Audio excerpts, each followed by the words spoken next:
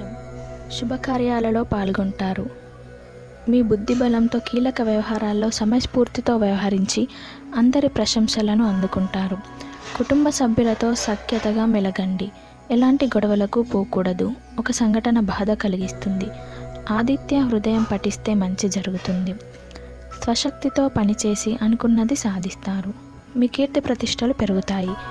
వృత్తి ఉద్యోగాల్లో మీకు ప్రోత్సాహకరమైన వాతావరణం నెలకొంటుంది. ఆశయ సాధనలో సఫలీకృతలవుతారు.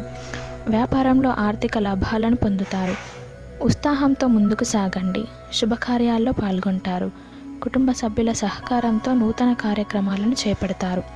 కీలక వ్యవహారాల్లో ముందు చూపుతో వ్యవహరించడం ఉత్తమం. ఒక శుభవార్త శక్తినిస్తుంది. దత్త ధ్యానం శుభప్రదం.